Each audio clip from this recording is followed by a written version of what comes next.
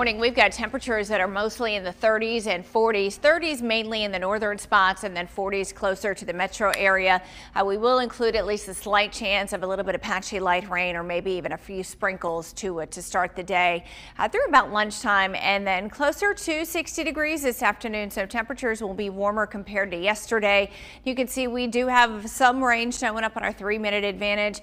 Again, this looks to be a little bit heavier than it probably actually is down at ground level. Some of this is likely evaporating before it is reaching the surface, but there could be at least a few sprinkles or a little bit of light rain out there this morning, not only in North Alabama, but down here close to the metro area as well. 30s in the north, 40s as you come further south. We're at 46 right now in Birmingham.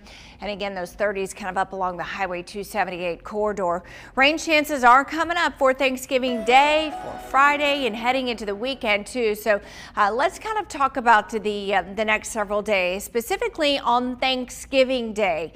I think most of the rain will hold off until late in the afternoon, and for some of us it may not be until after the sun goes down. And so I don't think that Thanksgiving Day will be a complete washout. I think we'll get through a good portion of the day without seeing a lot of rain. And then for Thursday night into Friday, we expect the rain to be heaviest then, with some of it continuing in through the day on Friday and even into Saturday. When all is said and done, we could see 2 to 3 inches of rain with this storm system over that 3-day period.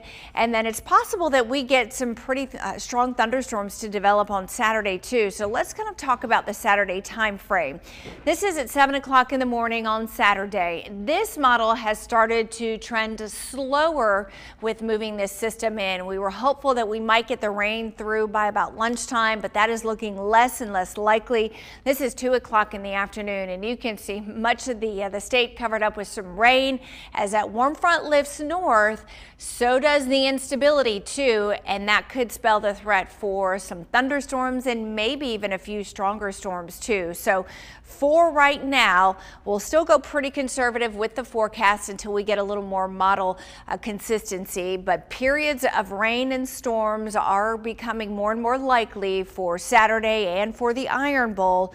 Breezy and warm with temperatures in the 60s, and then it does look like we dry out for the second half of the weekend. Back to you.